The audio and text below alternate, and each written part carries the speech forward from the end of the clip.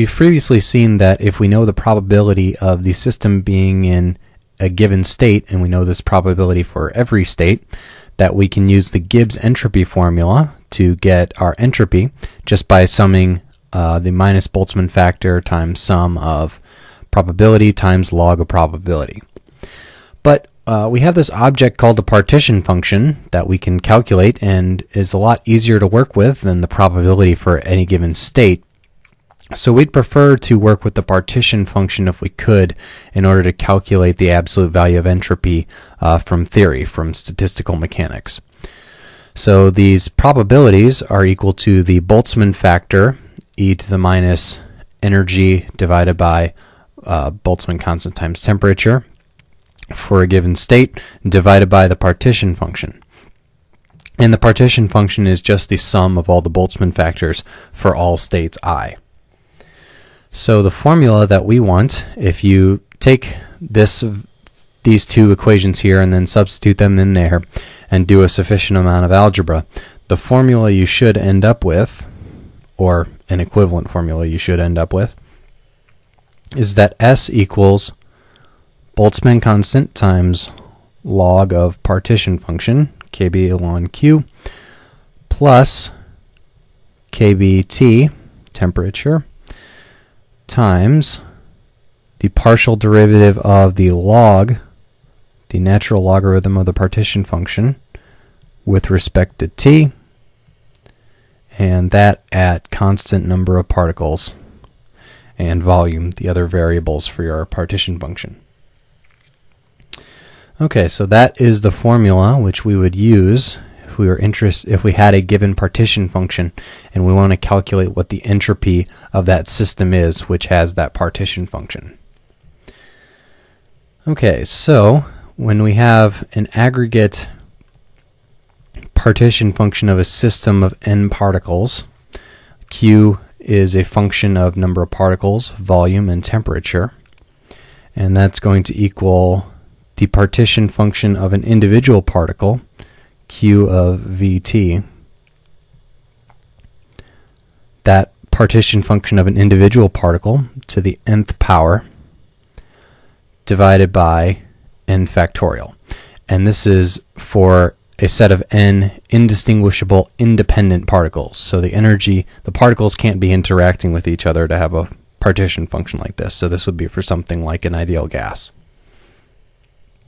And then we've shown previously that even within the partition function of that individual molecule, there are multiple parts to it. There's going to be a translational part, a rotational part, a vibrational part, and an electronic part. And for the most part, the electronic part, particles are pretty much going to stay in the ground state unless you're at very high temperatures or they're very low-lying excited states. For the most part, vibrations don't contribute that much to entropy. They can once you get to temperatures in the hundreds of Kelvin, or if you have very, very weak vibrational modes. And then rotations contribute somewhat, and translations contribute a lot as a function of temperature. So to remind ourselves, let's look at the translational partition function of a single ideal gas particle. And we derived that in a previous video to be 2 pi mass of the molecule, or whatever compound it is, kBt, Boltzmann constant times temperature, divided by Planck's constant squared. All of that to the 3/2 power, and then times the volume of the system. Okay, so let's look at what the entropy contribution would be just from this translational part. So there will be an entropy contribution from the translational part, from the rotational part, from the vibrational and electronic parts. Those quantities are all independent because we're going to be taking logs here. So when you take a log, you can separate these out into their different components. So if we want to calculate the translational entropy for a single particle here of an ideal gas, of its translational component, that would be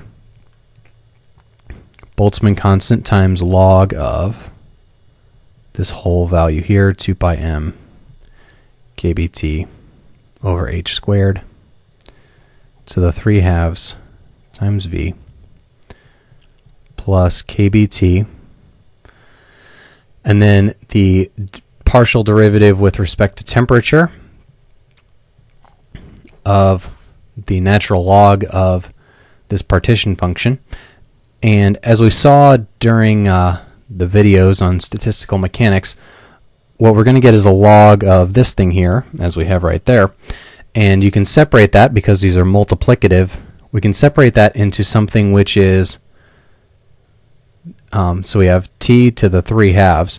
We can separate that into something which is log of t to the 3/2 plus other stuff which doesn't depend on t. So the only term in here which is going to matter for t in terms of the natural log of t will be this one term right there. So we have the translational entropy of one particle. Again, will be this term down here. That term is the same, plus kBt times partial derivative of log t to the 3/2. So log t to the 3/2 is equivalent to 3/2 log t, and the derivative of log t is 1 over t. So this is going to be kBt times this result inside here will be 3/2 times 1 over t. And this t will cancel with that t. So what you're left with there is 3/2 kb. All right. So we have S trans equals, all right, so we got 3/2 kb plus our kb ln q term. I'm not going to write out that whole term again. So it's that, and then if we multiply this times number of particles, entropy is going to be additive. Each particle is going to have this much translational entropy. So n particles are going to have n times this. But also note that n times kb, number of particles times Boltzmann constant, is equal to number of moles times gas constant. So what we can also put in there is that S trans for a given set of particles is going to be 3/2 nr plus our kb. So this term as well gets multiplied by n, that becomes nr. So that becomes nr log q. Okay, and then if we take that to molar entropy as well,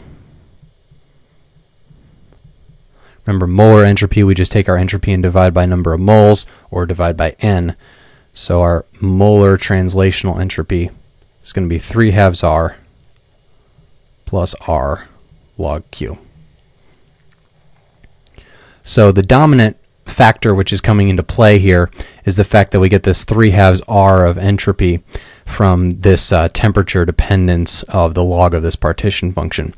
And then there's some amount which also contributes from the log of the partition function itself, but that varies much slower with temperature because you've just got the log of temperature inside of there. So this term doesn't vary much with temperature.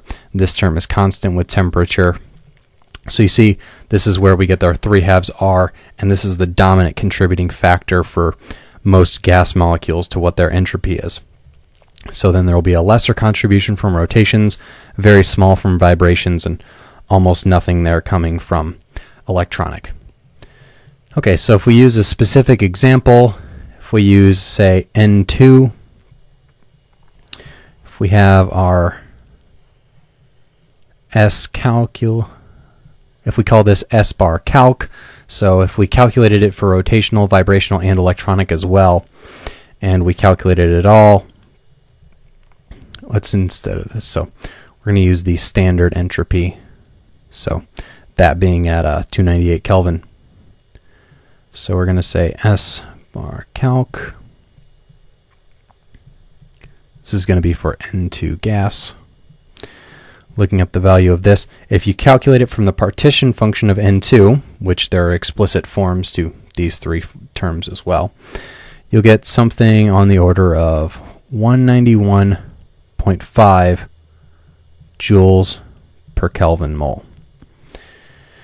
And if you do so by experiment, if you do so by calorimetry, what you'll get is 191.6.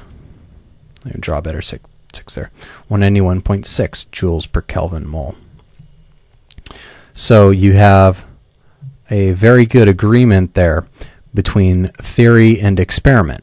So that's a good thing, because the theory in terms of these partition functions is reliable. We can use it to predict what these standard molar entropies are going to be and what the entropy at a given temperature is going to be.